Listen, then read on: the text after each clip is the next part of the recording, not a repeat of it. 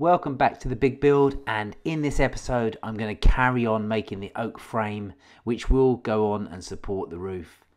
I'm making a profile box, and this involves breaking out some spare material that we've got. This is just some 9mm ply that was laying around the job. In fact, I think the bricklayers were using it as spot boards a little bit earlier on. And the idea is I'm going to make a profile box to create a really nice shape on the main head beam that will support the roof. So I'm just breaking out the two sides now. They're just parallel pieces of plywood, exactly the same size. And the reason for that is because the profile box has two sides. And so what we do is we make them up by attaching them together, marking them out, and therefore when you actually build your profile box, you've got two sides which are exactly the same. It's really quite straightforward and easy to do.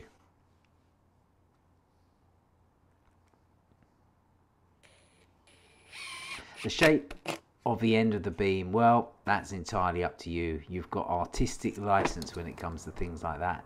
I mean, this is actually an ovolo, which is hard to explain, but an ovolo basically means there's a rebate, a quarter round, and then another rebate.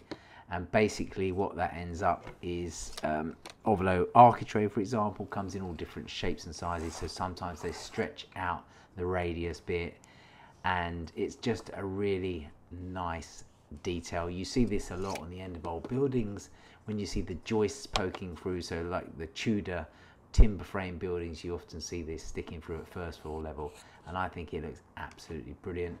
And then what I need to do is, because I don't carry a compass around in my pocket, I've got enough stuff going on there in the new pouch, I basically rip down a bit of ply, use a couple of nails, and make a very simple compass, if you like, or I think the bricklayers used to call it a trammel. So that's just done by a strip of material, can be anything, ply, choose your radius, get a couple of nails, pop them in and scribe it round. Now this is going to be a fairly long episode, and that's because a lot of you guys who watch this, and girls who watch these videos that I produce, say we want to see more, we want to see in detail, and so I just thought I'd just leave quite a lot in. Now this episode could have been about an hour and a quarter long, but I've reduced it down as much as possible, and I really hope you enjoy it.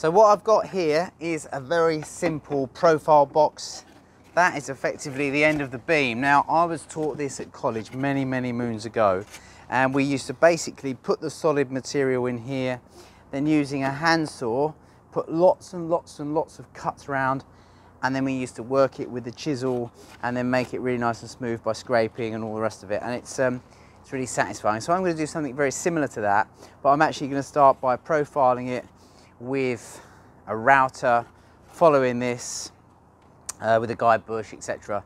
And then I might only just end up with a bit of stock in the middle to clean off, which is a lot easier than trying to go through all of it with a handsaw, especially with this green oak. So the principle is it will slide over the top of the beam. I'll clamp the beam on upside down, and then I'll remove the stock to this template which has been made together, which gives me two equal and inline, square-ended, and it'll be lovely. So using this profile box that I made up, I'm going to cut the length of the beam where I want it, have a really nice square end. Then I'm going to slot over the top the box. I'm going to use the router with a guide bush, and I've got a long 2-flute cutter, but there's going to get to a point where I can only get around about 60 millimeters in from either side. This is 150 millimeters, that's going to leave me 30 millimeters, but I do have what's called an extension collet. This very rarely comes out. It's the sort of thing that you might never buy.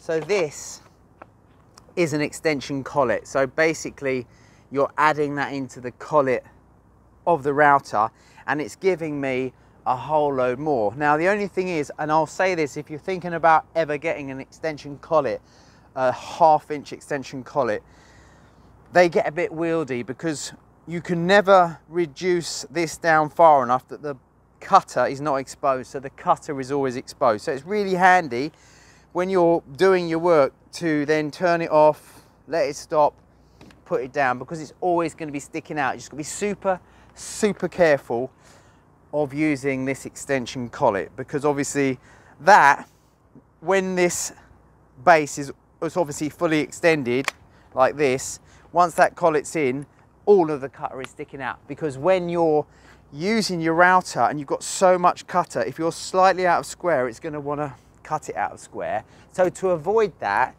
when I'm using this profile box on the end of the timber, I'm also going to mount this offcut. So one of these offcuts that came from here, for example,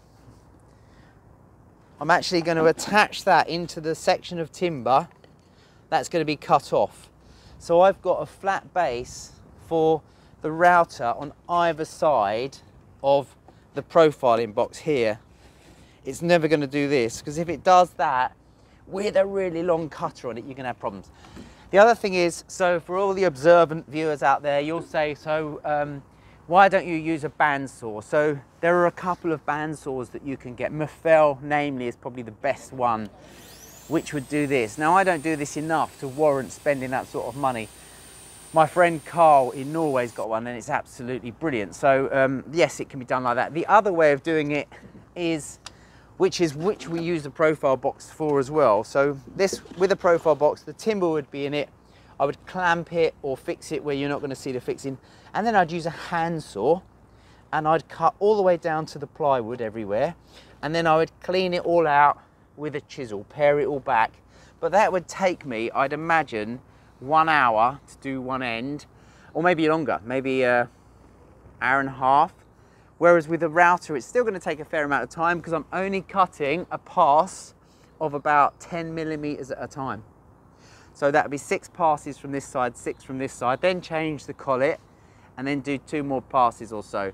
So it's still going to take a bit of time, but it's a really nice job. So I'm going to get on now and get that done. That's the last job, apart from drilling the dowsing on this oak frame.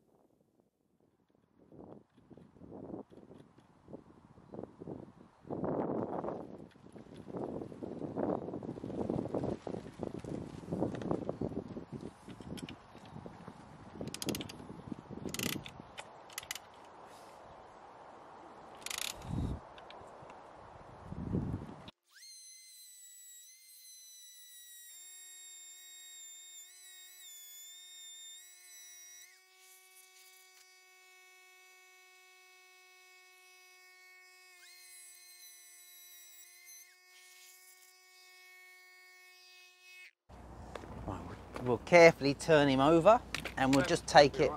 Sorry, mate? Yeah, the clamp will be fine. I'll just take this off of this side. We're going to mount it back on the other side and just finish it off from the other side, and we'll be nearly all the way through. All we'll have is just a small bit to finish out by hand. All right, go this way first, and then I'm going to carefully rock it like that. Pull yours across, and then back down we go. Lovely.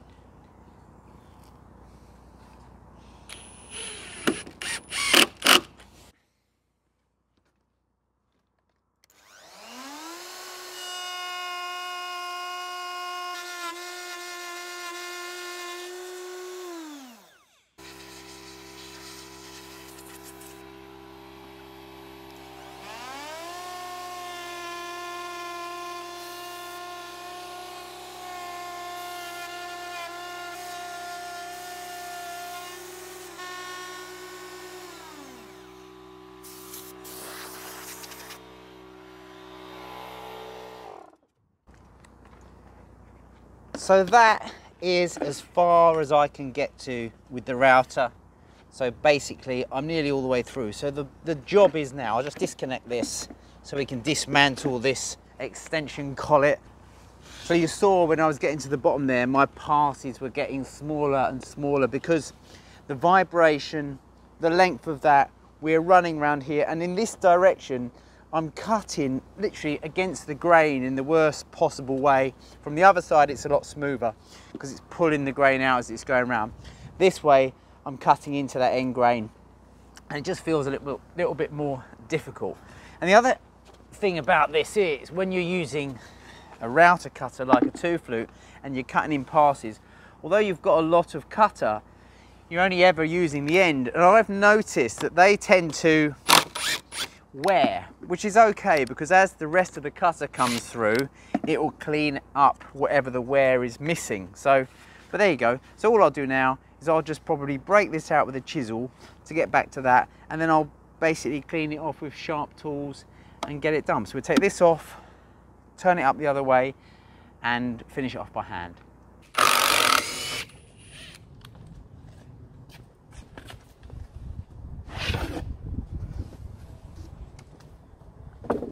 We have it on its back.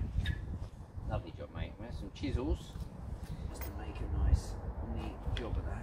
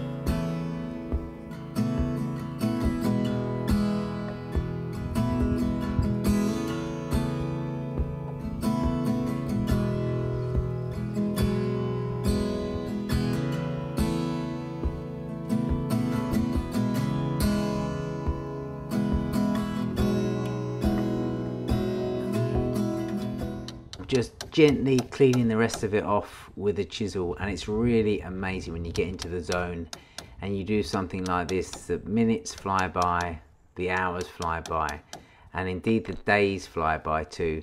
One thing I really enjoy about the craft of carpentry and joinery is the fact that you get taught something once, you remember it, it goes up into your mind, and before you know it, you find yourself doing something that you haven't done for years and years. And in the case of making this profile box and forming the end of this beam, this is a classic example, something you just don't forget, and when you do it you just think, wow, what an amazing thing to be able to do and remember.